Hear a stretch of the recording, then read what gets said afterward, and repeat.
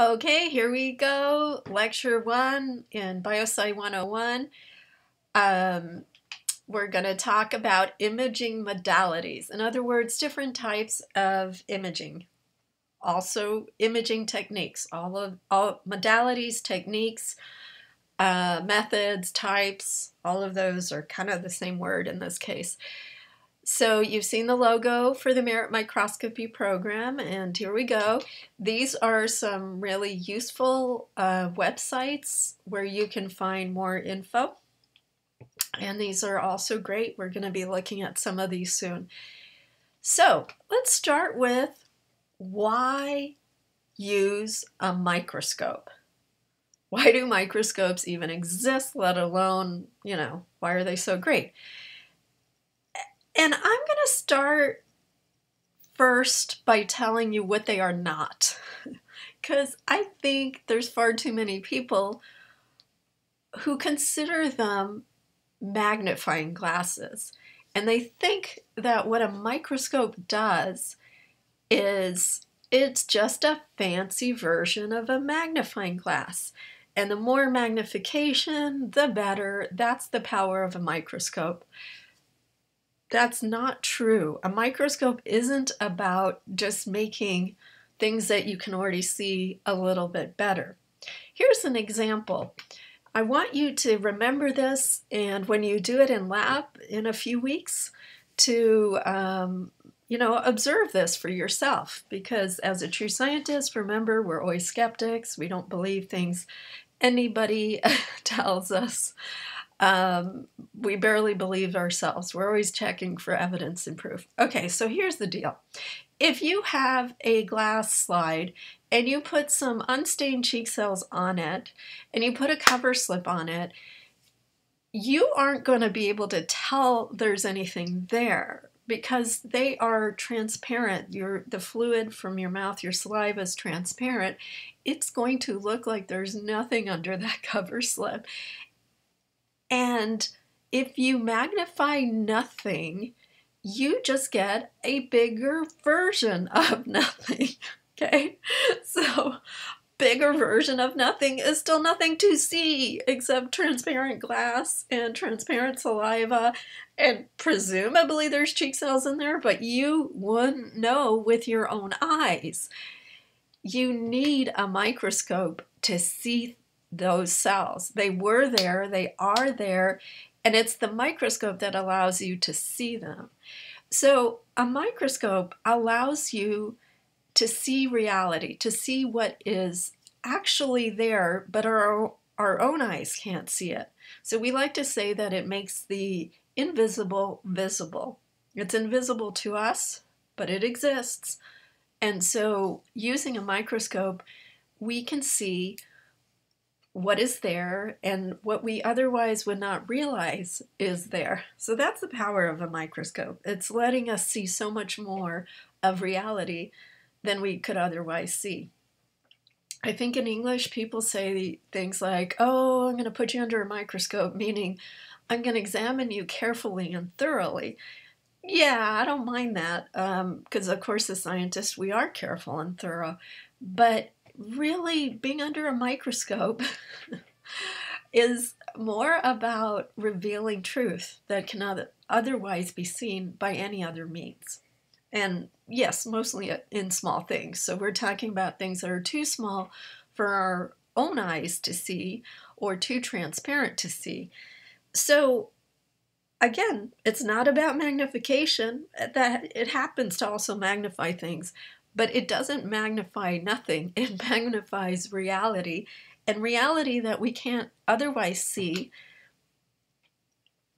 but we can because using a microscope gives us contrast and resolution. So why use a microscope? We don't use it for its magnifying power. We use it to gain contrast and to gain resolution.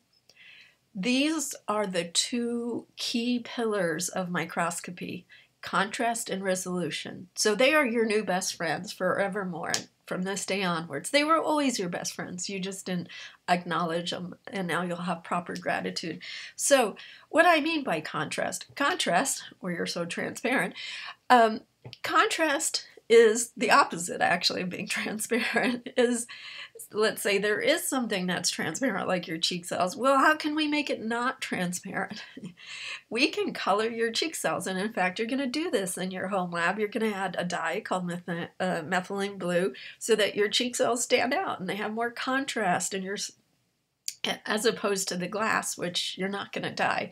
So you can have different colors and therefore have contrast. Or you can also have the same color and just have different levels of intensity of that same color, or in our case, different levels of intensity of light. Contrast is basically variety. Nature loves variety. Nature's all about evolution, is about creating endless variety, right? So nature's about diversity and variety. Everything's good. The point is, let's just be different than from our, in our case, the pixel next to us in the image. So different parts of the sample, the specimen, the image. We want diversity. We want variation in that, because that's how we can actually see things. So contrast. Let's look at some examples of contrast. Here's examples of variation in intensity. This is all just different kinds of gray, and yet you can see structures, right? You can see a mountain and a lake and a rock in the lake and so on. Here's some variations in intensity. This is just from an artist that I pulled off of the internet, and you can see that maybe there's less shades of gray in this image. We're heading towards talking about that a lot in a future lecture, because it's very important to microscopists how many gray levels there are. Just a big hint there. So, we can see gray that we might call black. It's so deeply gray. In this color in the center that we assume are trees, the shape of trees. There's still mountains, there's still sky, there's still a lake. And, again, a beautiful image with a lot of contrast. We would say this is high contrast. This is maybe a little less low contrast image, but it's still different, levels of gray, different variations in intensity. Here's an example just side by side, low contrast, high contrast. The more contrast you have, the more you can see, basically. So when I talk about microscopy, as I've said before, I kind of focus on biology and biological microscopy, even though it's used in material science and all sorts of other fields. But it's widely used, especially in the Bay Area, in biology. So when we're talking about imaging biological specimens, we have a huge problem because they are low in contrast. Also, by the way, it started in biology. But anyway, little aside. Coming back to the huge problem of using a microscope with some biological specimen, most biological specimens, that, especially the ones that a lot of us are looking at, which are mammalian tissues, things like that. We're trying to cure cancer or so forth.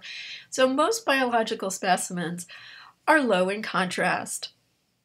They're not, the whole tissue is kind of the same color, the same everything, and we can't tell one part of a cell from another, one part of a tissue from another, if we just stick it under the microscope. So how do we create contrast? Well, there's two really important fundamental ways to do this. One you've already heard of and probably you immediately thought about. You use a stain. So you color it, you paint it, basically. And that's a whole world of techniques that I'm summarizing with just one little bullet point. Another entire world of techniques is to use a microscopy technique. So your specimen is unstained. It's as is, like the cheek cells that came out of your mouth. They're just transparent. They're not stained. You can still see them if you put them on the right kind of microscope, a microscope that uses wonderful tricks of physics to generate contrast. And so we call those contrast generating microscopy techniques or modalities, or whatever words you want to use there. But these are different types of microscopy, and they actually create contrast for you. And two of the most famous kinds that you will learn about, and the most widely used, are DIC and phase. So in the case of these contrast generating microscopy techniques, you're getting a black and white image, and you're getting contrast from the intensity, just like those pretty pictures of mountains I showed you. And actually, that first picture of cheek cells I showed you, we're talking about contrast through different levels of intensity. And as you'll learn, it's intensity that is varied because of the light passing through your specimen, basically. Okay, so summarizing this, we need contrast in order to see something. Otherwise, it's just a big shade of gray, like all the same shade. In fact, as I'm looking at this, you can see that this guy is showing up as very low contrast, right? This image. So contrast can come from variations in intensity, like DIC and phase techniques use. And so you have to have a special microscope that is tricked out for DIC or for phase. It has different parts that make it possible to do DIC and phase on those scopes. Or contrast can come from variations in color. And that includes modalities in imaging known as bright field and fluorescence that we're going to talk about a lot about fluorescence because that's our specialty here. So here are some images. This is a bright field image colored with a stain known as H&E, which is the stain of histo and histotex. So it's a very important stain that has given us an enormous amount of knowledge, and countless lives were saved thanks to histotex who use this stain. So that's some human tissue. That's actually a little bit, that's a glomerulus of a kidney if you know your anatomy and physio already. So here's another image. This is a cheek cell, this second image here, and that is actually not stained, and it was imaged using phase imaging modality. The next one over is another cheek cell, and this time it was DIC that was used. And probably the original image was better, but by the time it's getting to our screens, it's very low contrast. You can see how difficult that is, right? And then this last one is a fluorescence image that I actually took. I was going to say on our scopes, but this one I actually took when I was in grad school. So here's some different modalities, different ways of imaging different specimens. Specimen, by the way, is anything that you just put under the microscope. So if it's under the microscope, it's a specimen. Okay, we're going to flip what we just learned and just organize it differently so you can just hear it and hear it again. So microscopy techniques or modalities include DIC and phase, in which you have unstained, thin, transparent, low contrast specimens like your cheek cells, and yet, because of the microscope and because of the physics, those specimens become visible. So you can put something that is not stained, that is naturally transparent, there should be a comma after that, is naturally low contrast, thin, this is new, I'm just telling you it needs to be thin if it's gonna work. Your cheek cells count, they're pretty thin. So unstained, thin, transparent, low contrast specimens become visible using DIC or phase. That's why they are called contrast generating techniques. If you put, let's say, your entire finger on the scope as a specimen, it's not going to work. It's going to be too fat for it. So if you're thinking, what's thin enough? Well, that's kind of a central question that we're going to address a lot in this class. What is thin enough? Cheek cells, thin enough. Let's start with that. Other imaging modalities that you just learned about include bright field and fluorescence. So in this case, we start with a colored specimen. We're adding it through stains or through fluorescence. We're using fluorescence stains, basically, fluorescent molecules. And therefore, you have color already. Your specimen already comes in with contrast. So that is summarizing contrast. Contrast basically comes from either staining it or putting it on a contrast generating scope. What about resolution? What did I mean when I said resolution is what is the point of a microscope? It's the point of buying a $500,000 scope. I think it's funny that people think, well, yeah, I'd pay $500,000 for a good magnifying glass. No, that $500,000 scope is doing a lot more stuff than just making things bigger. So one of the key things, in fact, the more expensive the scope, the more it does this. So one of the key things is resolution. One of the key things that a scope does for the world and for you.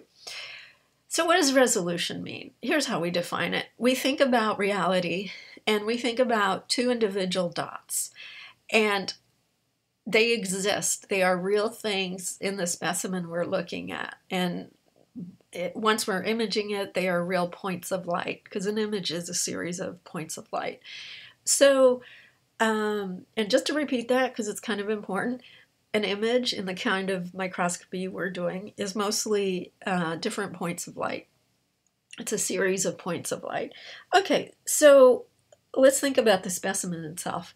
In the specimen, there are two dots. Just to make the physics, the thinking, everything super simple, let's think about two equal dots that are next to each other. Are we able to see that there are two dots? Or are we going to think that it's just one dot? And you might think, why would we think it's one dot? If it's two dots, it's two dots. But that's the point. We don't always see reality as it is. It's not as easy as you might first think or assume. You need resolution to see two dots that are there as two dots. And the better the resolution, the more info you have. So let's do a thought exercise for a moment. We're going to stay on this slide for a minute. Think about, well, let's use a classroom. Let's get nostalgic or hopeful for when we'll be all in a classroom together.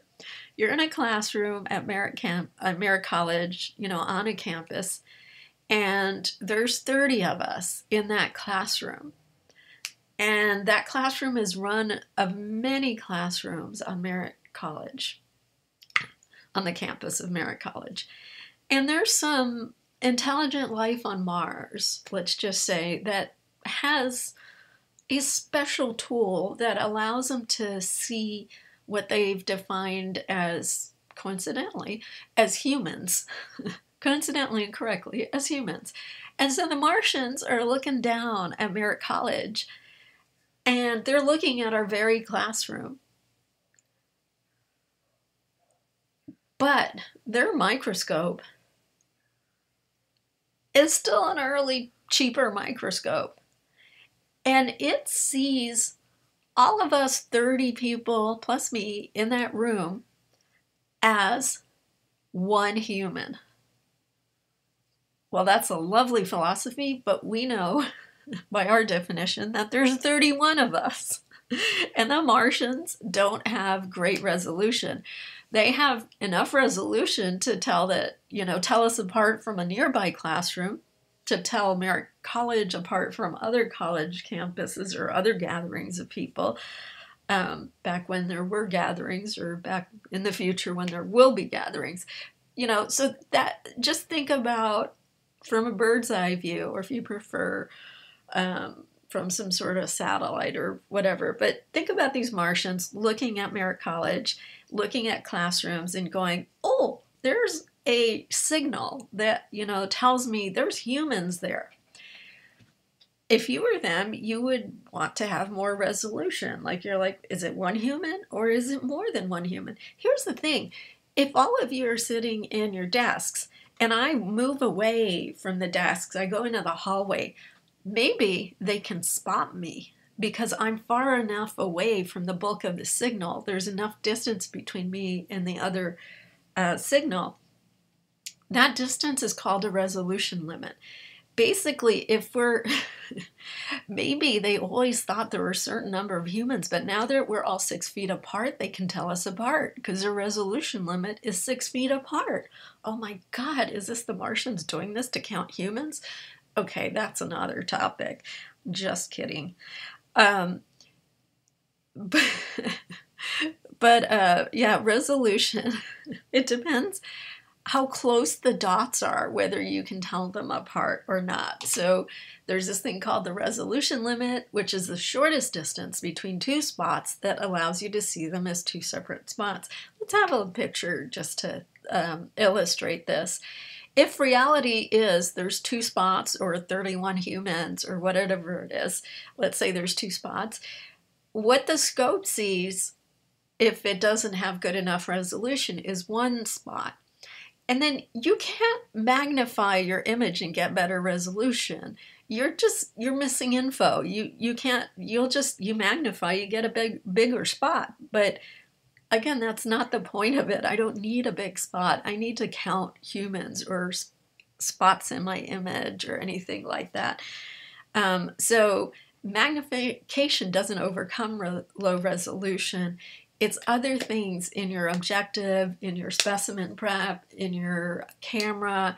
We're going to go into this throughout the whole semester and then wrap it up at the end of the semester. But there's a variety of components of your scope that contribute to resolution. And it's sometimes somewhat simple, sometimes not.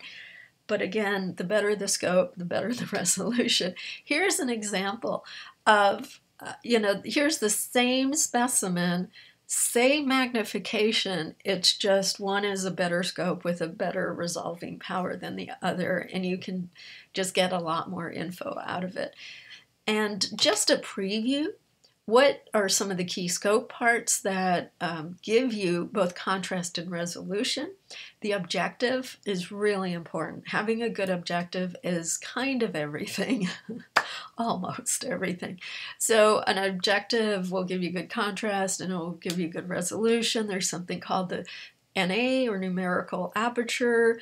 Just previewing this. This is things where I preview stuff I'm not going to ask you about on the quiz, but since you're going to the AIM conference, you might hear people talking about resolution and super resolution, which I'm going to tell you about in a little bit, and things like PSF and Airy discs. That's all talk about trying to get better resolution out of our scopes, because that's really the big drive right now and the exciting part of microscopy innovation that you'll hear about at the AIM conference. So your illumination source actually gives you a limit to your resolution. And what illumination sources are there? Well, optical microscopy, which is what we're going to discuss and do, uses light. And there's just a limit to resolution inherent to light until only a few years ago when we turned physics on its head. Well, actually used physics to prove that actually we can go beyond that resolution limit, and that's called super resolution. But for a few hundred years, until just recently, there was a sort of hard stop to the resolution that an optical microscope could possibly give you. And then there's electron microscopes, and they use electrons instead of light. And so just summarizing that quickly, again, optical microscopy uses light. The theoretical resolution limit is 200 nanometers, and it has to do with the wavelength of light and what we call visible light. And that includes all these techniques I've been talking about. So bright field fluorescence, DIC, phase, etc. Electron microscopy uses electrons and has a much smaller theoretical resolution limit of 0.5 nanometers. In other words, for optical microscopy, if your 2 spots are 200 nanometers apart, you can tell them apart, but if they're closer, you can't. And there's a lot of things in our cells that are much closer than that, and we'd like to be able to tell them apart. In that case, we've always had to turn to electron microscopy, which is a fantastic field, and there's a great training program at Delta College in Stockton around this. The thing with electron microscopy is that typically it involves a lot of specimen prep, and it pretty much you can't see things live because you have to operate in a vacuum to use those electrons, which means your biological samples are dead. And in biology, that's a big issue. We often want to observe live samples doing what life is and interacting and responding and so on. There's also a small field of view. But the main thing is it's harder to do, basically, electron microscopy. It's getting easier, but it still involves a lot of specimen prep, and you still can't see live samples even to this day. Not really. You can see them as you're killing them in RSEM, but that sort of doesn't quite count. Okay, so what can you see given these resolution limits? In optical microscopy, you can see tissues, of course. That's what histo does. Cells, which are part of tissues. You can see organelles that are inside of cells if they're fairly big. You can see bacteria. They're about a micron in size quite easily. In electron microscopy, we often use it to get better images of the organelles. And if you need to see a virus of any sort, including our nemesis, coronavirus right now, you have to use electron microscopy. With the caveat, if you fluorescently tag it and make it bright enough, you can sometimes see the viruses under optical microscopy too. You're just gonna see them as a spot of light. Like you can't tell one virus from another, mostly. Anyway, really, if like those great pictures of the coronavirus, those are all taken on using electron microscopy, which shows you the spikes and so on. And yeah, if we want to see very large assemblies of molecules, we need to go down to electron microscopy. So you might notice there's been no pictures of viruses swimming in through our nose or anything like that, because they have to be dead for us to image them for the most part, except for maybe in a few really fancy labs, I'm sure, are working on that. But generally speaking, to see a virus, you got to use an electron microscope. Bacteria, you can see live bacteria just fine, swimming around, moving, if they're the kind of bacteria to move, on your regular light microscope. The resolution limits, sorry, there we go. Your eyes can tell things apart if they're about 100 microns apart. A micron, I think your hair is about maybe a few microns or something, just to give you a sense. Optical microscopes, like we said, things have to be 200 nanometers apart. In electron microscopes, I said half a nanometer. Now I'm saying 1 nanometer because, it just depends on on the deep physics arguments and the kind of scope. But in that ballpark, it's obviously got better resolution than an optical microscope. And sizes, a cell, your average typical cell is about, we just generally rule of thumb, so to speak, 10 microns. There's wide variation in cells too, but this is your, if you remember your intro bio, eukaryotic cell, so a cell with a nucleus, like our own cells, basically. Bacteria, rule of thumb, you can say they're about a micron. So you can see, we can see things inside of bacteria because they're bigger than our resolution limit. We can tell parts of the bacteria from other parts. And the virus is usually, even the big fat coronavirus, way smaller than a bacteria. So this is just a general rule of thumb to kind of orient yourself. If you haven't seen this video, it's from the 70s. You can tell from the clothes. It's by some designers, not microscopists at all. But it's such a great classic. It's powers of 10, and when they go into the cell, that's just drawings at that time anyway. But it gives you a sense of how big and small things are, because for thinking about microscopy, it's really good for your brain to sort of have some categories in there of what is really, really tiny and just tiny and just small, and versus, you know, I can see it with my own eyes, etc. There's a little interactive on sizes that students have found useful here. And oh, this is me pointing out some terminology that I've been using, because as you go into check other sources, microscopy will get confusing. Microscopy is a bunch of anarchists, as I said in my intro video, all of whom know what they're doing. Well, the real microscopists, they know what they're doing, but everybody just calls things by a different name and argues endlessly over them because we're scientists and we find it fun. So some of the terminology is not settled. It's not, we're not chemists. We don't get organized and have conferences and decide on terminology.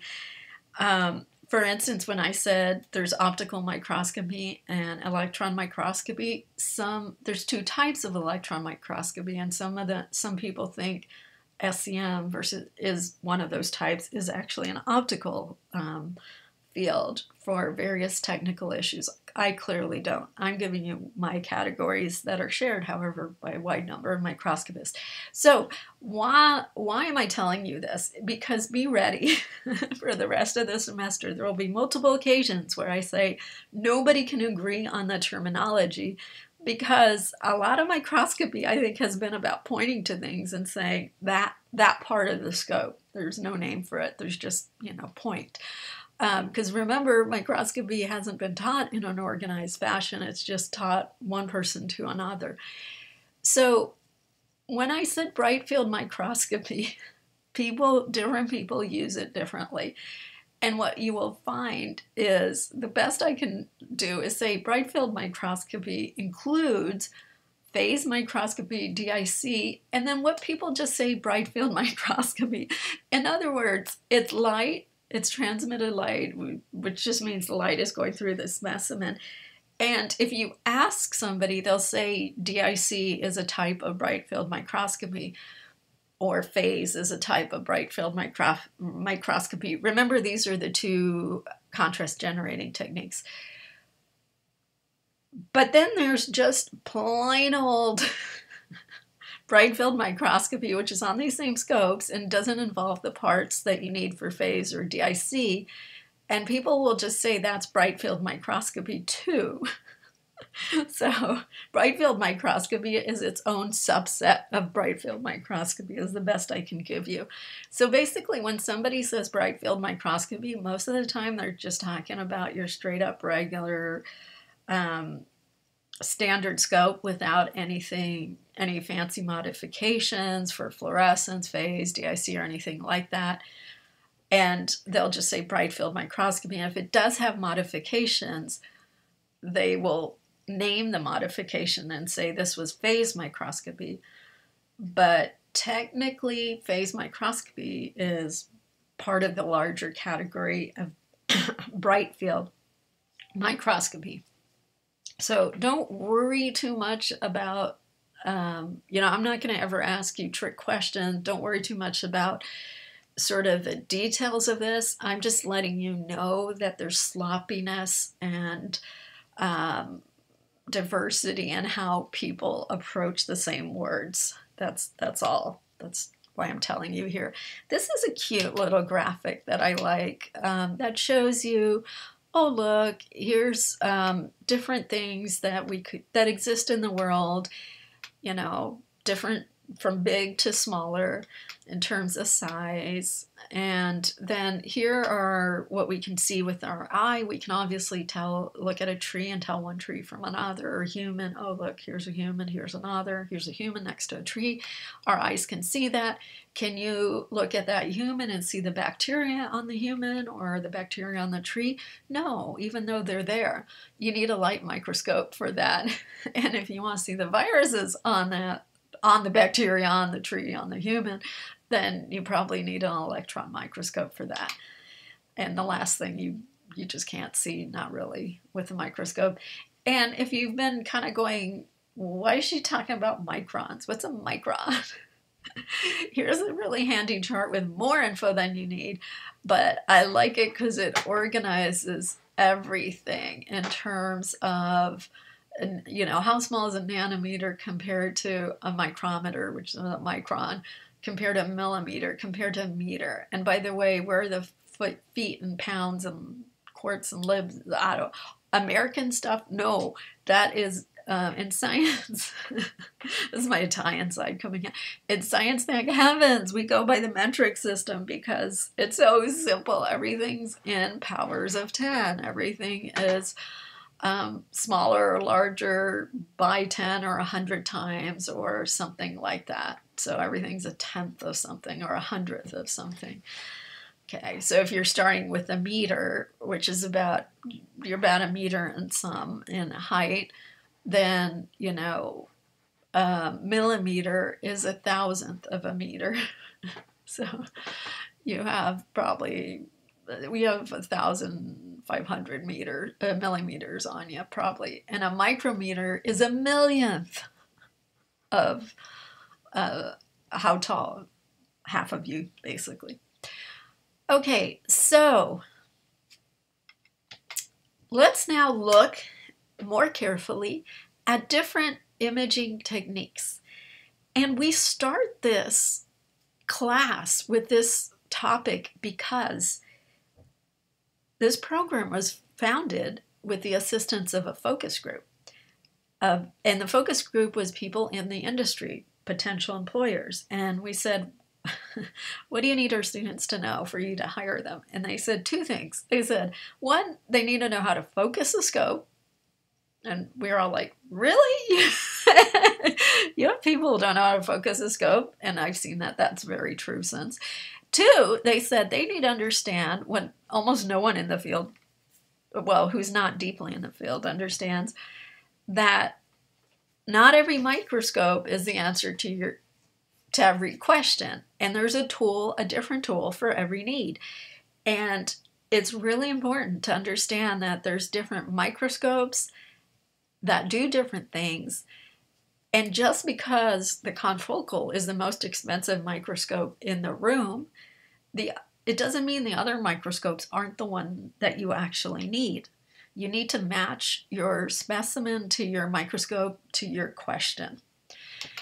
Okay, so we start with, right away, instead of telling you about my favorite technique and the one that's going to get you the most jobs, we're going to talk about all the different techniques out there so that you are an informed microscopist and you can say, well, this specimen really should be looked at in the following way.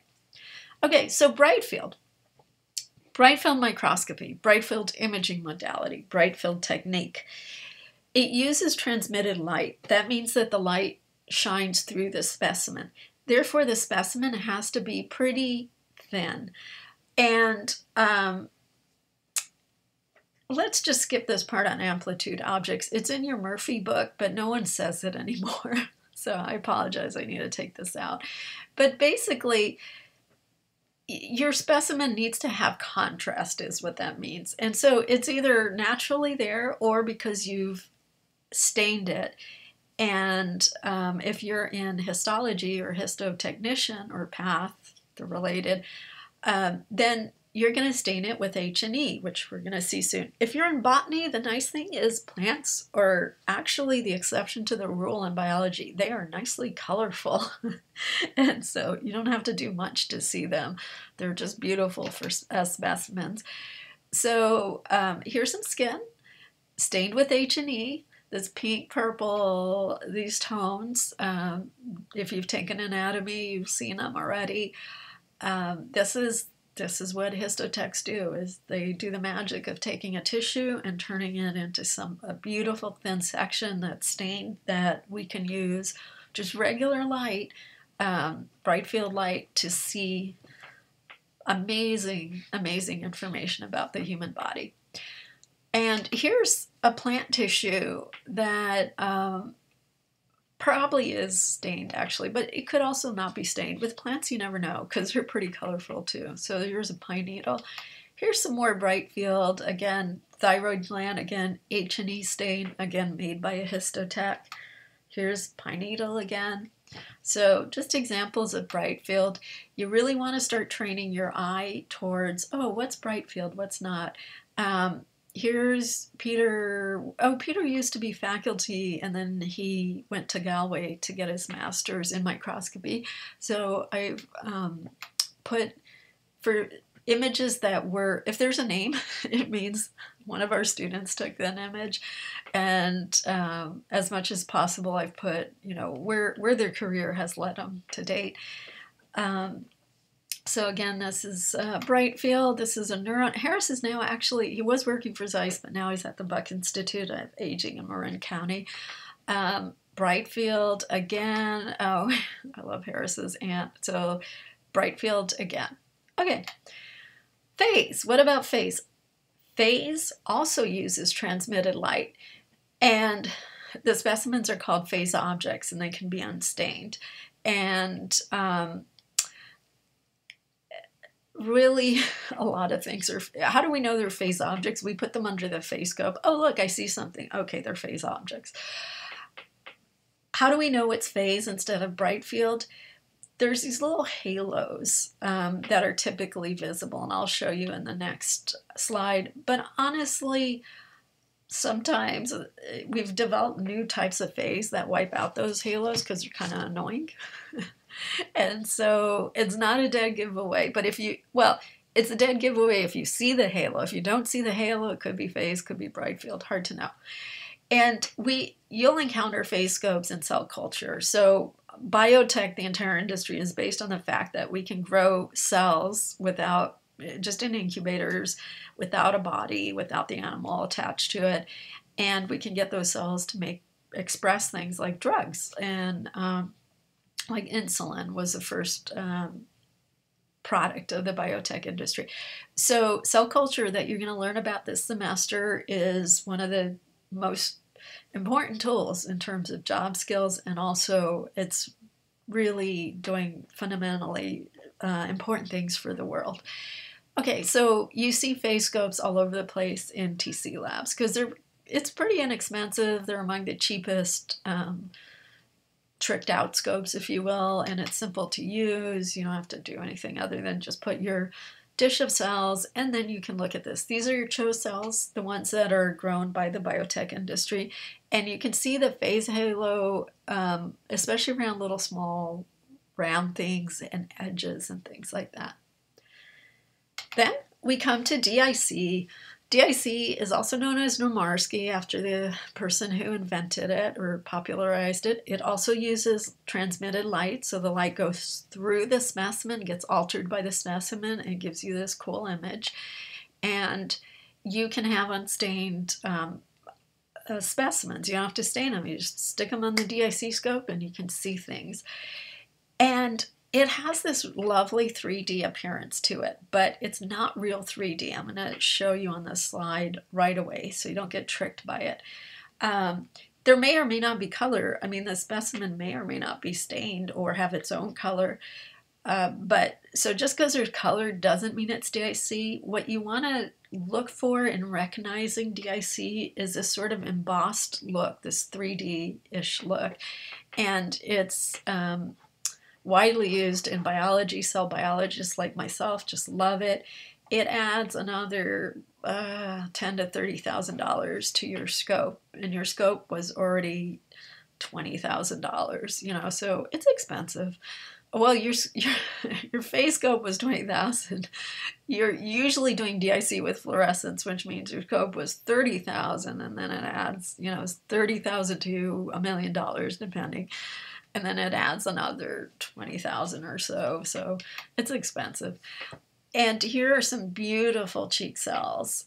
And you can see that the nucleus looks like it's popping out, like kind of like the cheek cells are super flat and the nucleus is just popping out of it. That's not reality. That's just telling you that it's denser than the surrounding cells. So this is a density map, is what DIC is.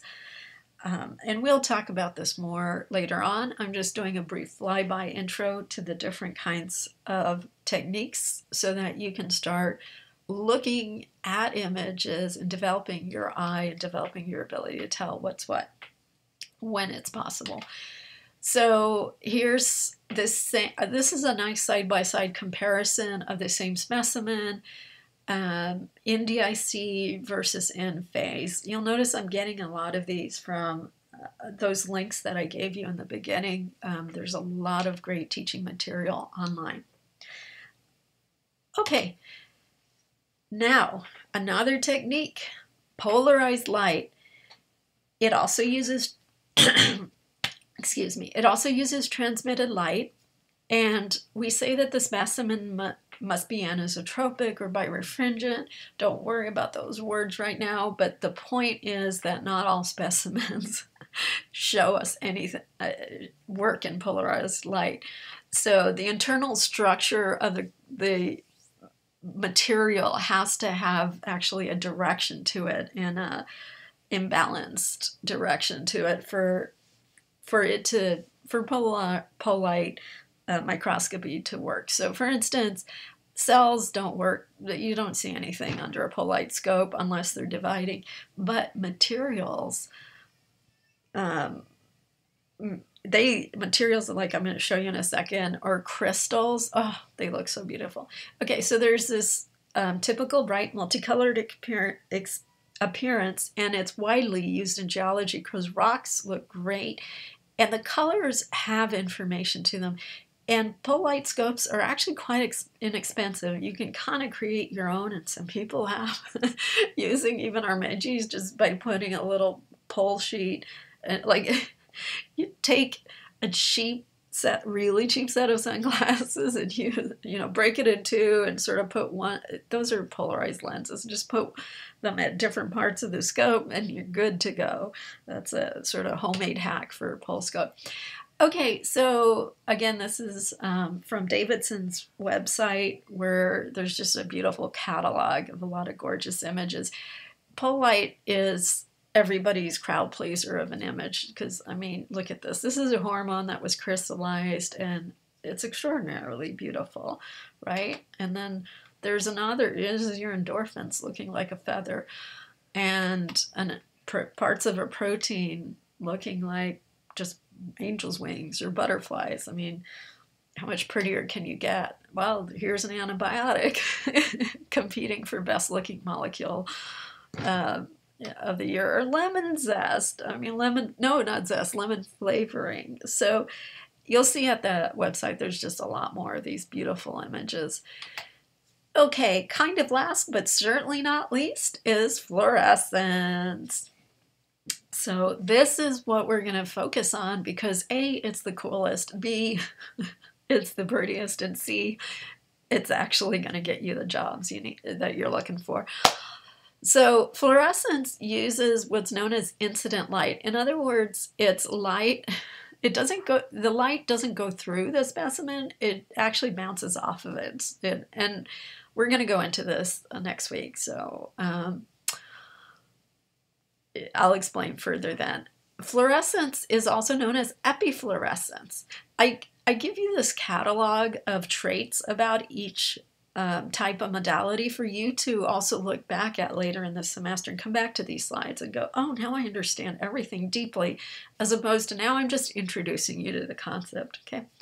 So the specimens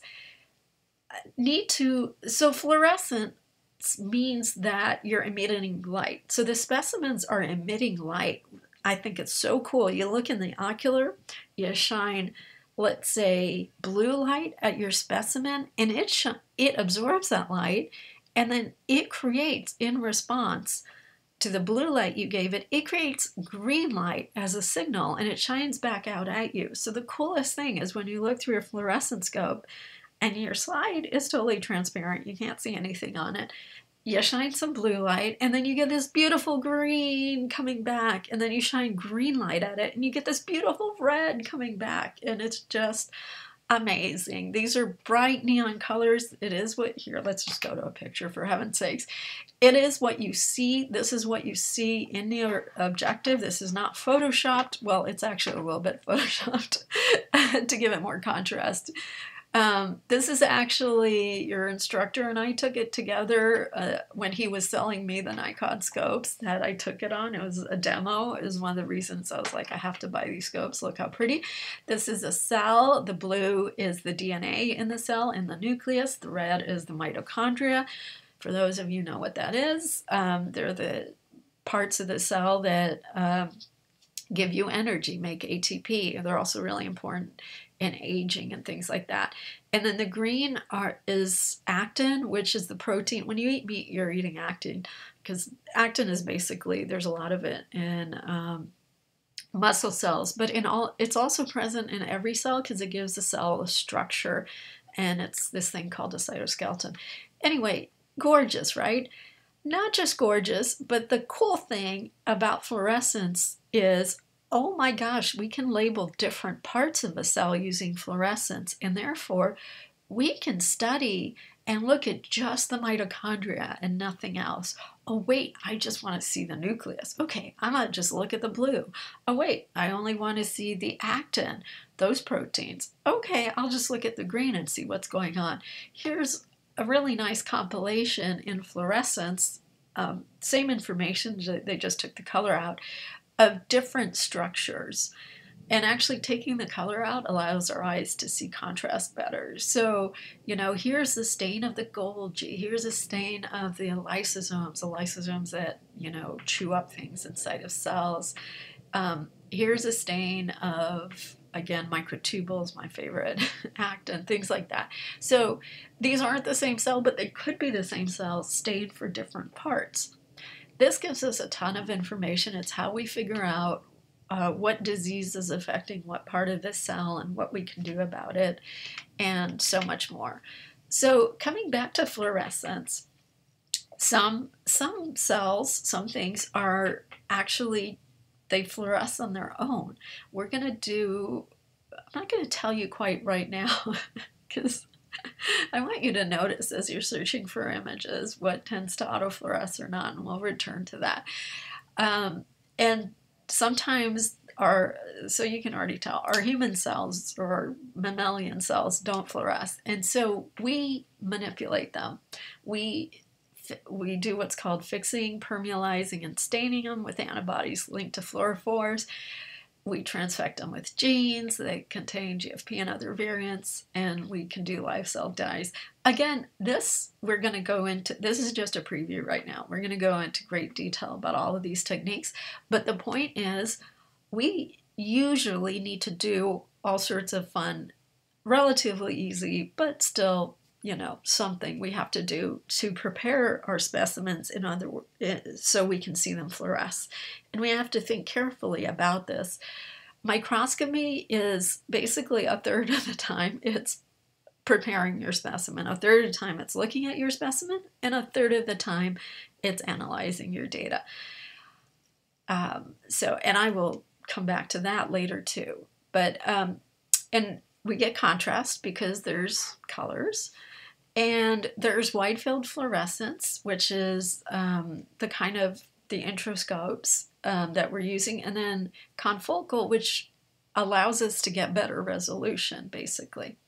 And yes, it's widely used in biology, and scopes start at 30,000. Well, except for we might be trying to make one for about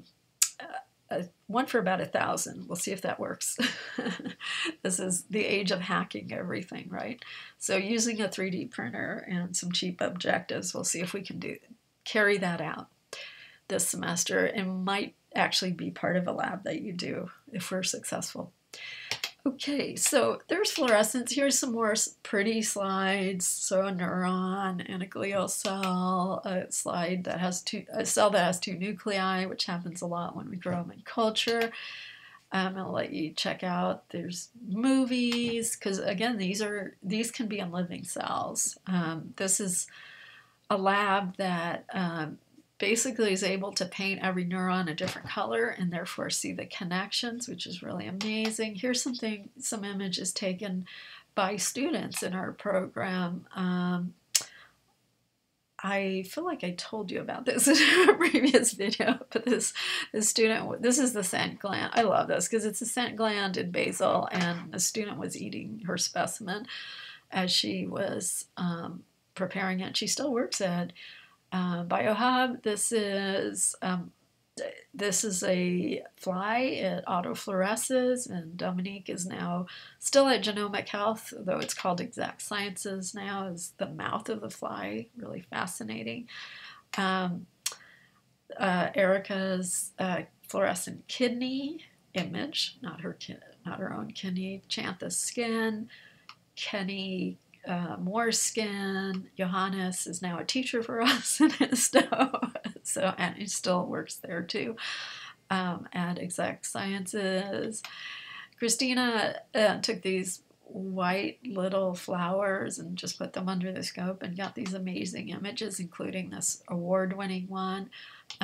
Peter now works for Zeiss and will probably be a guest speaker. Stella still works at the Buck Center.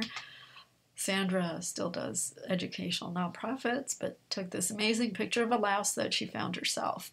And Toby is getting her PhD. And here's some cool videos I'm going to let you look at. And after all that excitement, we're going to end with a little bit about electron microscopy. Again, we focus on optical microscopy, but it's good you should know about EM. So EM uses electrons instead of photons of light. And again, in that vagueness, technically there's TEM, transmitted electron microscopy, and then there's SCM, which I have on the next slide. But if people, and both of them are types of EM, electron microscopy. If people say EM, they're usually talking about TEM. They just don't bother to specify TEM. And so typically people will say EM and SCM as the two possibilities. So the specimens are ultra thin, they're nanometers. So there's an ultra microscope to slice them even tinier than what we slice them in histo. In histo, we're slicing them a few microns fat, well, thin. And then in EM, you have to slice, like do nanometer thin slices and keep track of those and not lose them. And then you have to like stain them and fix them and add gold and all sorts of fancy things. And it's widely used not only in biology, but in quality control. So it's used around in the Bay Area a lot. It's quite expensive, and it does require extensive training. So here's some beautiful Golgi. You saw before the fluorescent Golgi are still pretty. Like, it's amazing you can see them because they're a tiny part of a cell. In TEM, we can see a lot of the structure of it. So the other type of EM is SCM, scanning electron microscopy. And it's a little easier than TM because you don't have to slice those specimens so thin. You can just sort of put them in, and what you're doing is a little bit of just sort of looking at the surface of them. And again, it's better resolution than just using light. Still used in biology and quality control, still expensive, still requires extensive training, except in the case of the new tabletop SCM revolution. And we have one of those, and we're trying to set it up for you, because in those you don't have to, it's a partial vacuum, and you don't have to coat your specimen with gold or anything fancy. And you can just stick things in there and image them with not the greatest resolution, but still great enough to get some amazing images. These weren't taken on that RSCM. These are just some classic SEM pictures. I love this one. This is good to think about in the time of dealing with infectious diseases. This is a white blood cell, a type called a macrophage, and it's taken in SEM, so it's that nice 3D quality, and it's coming for that bacteria, but it also could be coming for, a virus-infected cell or something like that. This is part of your immune response system that helps you stay alive, basically, and counteract infectious diseases. So here's a picture of a macrophage. Note that SEM, the actual image is all black and white, and then anything that's color is just people Photoshop painting it in. like in this really cute famous image by this amazing microscopist of a little weevil emerging from a bean seed. He must have taken thousands of images of bean seeds to find the one with the weevil emerging and going, hey, I'm eating the bean.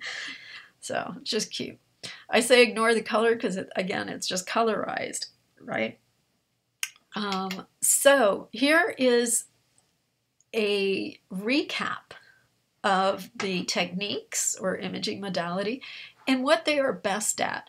This is, by the way, some fluorescent cells that I just turned into a pattern that I imaged. Okay, so bright field, it's used a lot in histology. Phase, it's used in tissue culture with unstained, very thin specimens. DIC, again, unstained thin specimens. Polite, I think I mentioned this, mitotic spindles, and DNA in terms of biology, but it's also used in geology a lot. Wide field fluorescence, thin specimens, when you want to see you want to tell different parts of the cell from others, or different cell, one cell from another.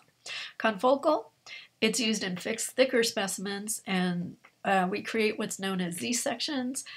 It's kind of like an MRI, only for cells, where you can go into the specimen, and instead of actually physically cutting it like we do with a microtome, we're doing what are called optical sections. We're just looking in and getting a series of sections that we reconstruct in 3D. Spinning disc also gives us live Z-sections.